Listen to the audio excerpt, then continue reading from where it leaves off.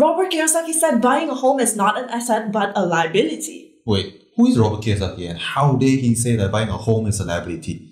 Relax, bro, relax. So Robert Kiyosaki is an American businessman and real estate investor that invested in thousands of properties across the globe. And he's also the author of Rich Dad, Poor Dad and other 26 books.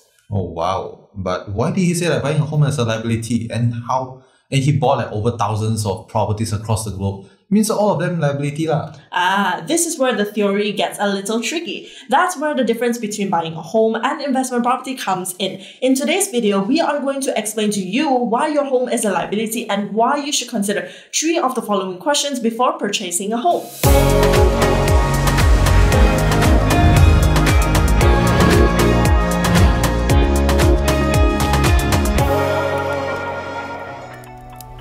What's up everybody, welcome to VC where we talk about real estate, business and mindset. My name is Vincent. And I'm Chloe. So why did Robert Kiyosaki mention that buying a home is not an asset? First, we need to understand the definition of an asset. An asset is something that provides a current, future, or potential economic benefit for an individual or other entity. He also mentioned real estate for investment purposes that puts money in your pocket each month in the form of rent is an asset.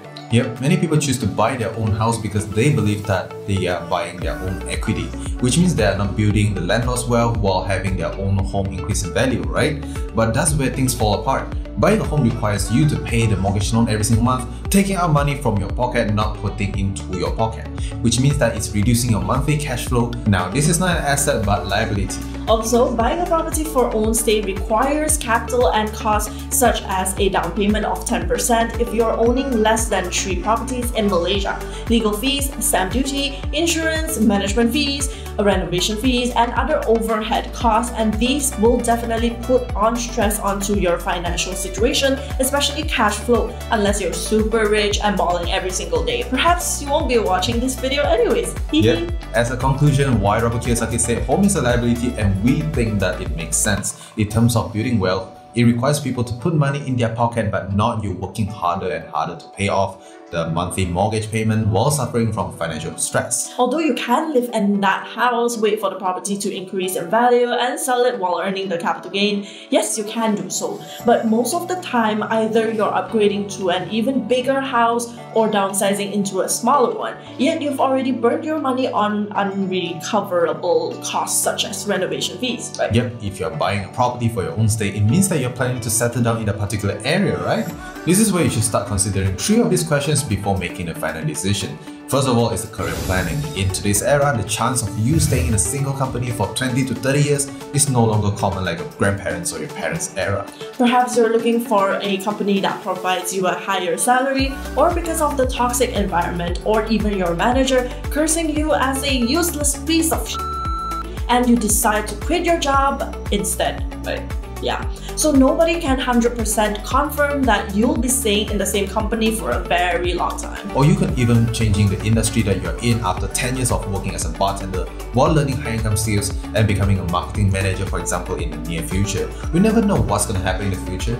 Yes, exactly. You might potentially switch jobs or careers and be forced to move into another part of the city, or even completely move into another state to work for another company. Meanwhile, you're forced to move while still continuing to pay the mortgage installment on a monthly basis. Yep, this is why career planning is one of the main considerations for people like you that are still young, currently hustling, working hard for your future, and potentially getting a higher pay raise in the under company that requires you to move out from your city to another city, but the property that you have bought becoming one of the reasons that putting you the financial stress down the road. Yes, in our opinion, if you're considering purchasing a property for your own stay purpose in the early stage in life, make sure that the rental in that area is able to cover at least 80% of the monthly installment for the property. This could minimize the risk of you falling into financial difficulty in the future. Yep, the second consideration that you should pay attention to is your family planning. How many kids are you going to have?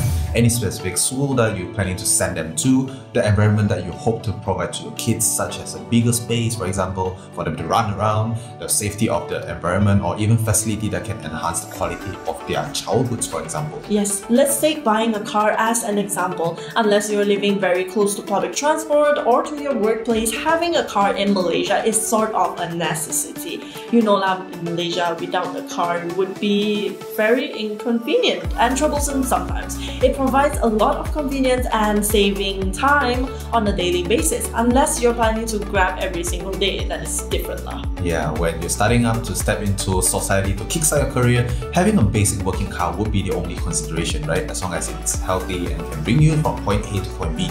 So that'll be awesome. Buy our Malaysia legendary car, the Myvi, or even the second-hand car will be sufficient for you to drive around to grocery, meeting friends, especially to work, right? Yep.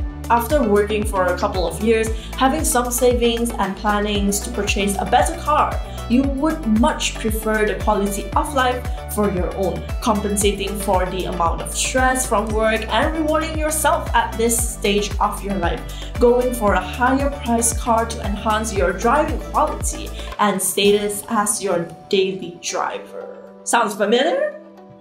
Yes, sir. Now, later in the stage of life that you have a family, your priority switches from your personal happiness to the practicality and safety for your family in the car, which you would be starting to consider spacious, maybe a 4-seaters, or perhaps the car is full of airbags, for example, to ensure your family's safety and also ability to feed your kids and your grandparents or in-laws. This doesn't mean that you're old, it means that you're more mature and your family means more than everything, right? You love your family, right? Yes, exactly. This simple example defines different stages of your life. Your perspective in life changes, your car will be upgraded, hobbies will be changed, job would be changed. How about your property needs? How many kids will you be having in the future? Would your parents or in-laws will be living with you?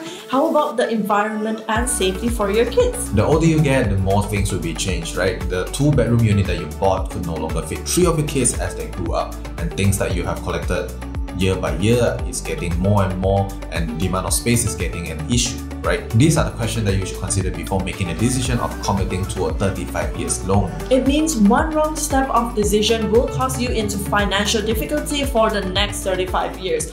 That's suffering as hell, bro. Yep, exactly. So you might be asking, hey, I can sell it off, ma, right? Buy a bigger one, ma. I can refinance and get a bigger one, ma, right? I can rent this out also, ma, right? yes, of course you can lah. That's why you need to be sure that things that you consider beforehand, and especially you have to understand the market. You're only able to sell it when the economy is good, and so you don't lose the property's value, and have to make sure that the renter is able to cover the installment when you're planning to move out and rent it out this property. Don't forget that buying a second home before renting out your unit, you'll also find it more difficult to loan for another one, as your home affects your DSR for you to acquire a bigger unit, unless you've made it in life earning enormous amount of money in your 20s and 30s. If you still don't understand what is DSR, the debt service ratio, you can check out our video how DSR can affect your loan eligibility, link in the description down below. So now after you sort out your career, your family planning, one last thing that you should consider is for your retirement planning.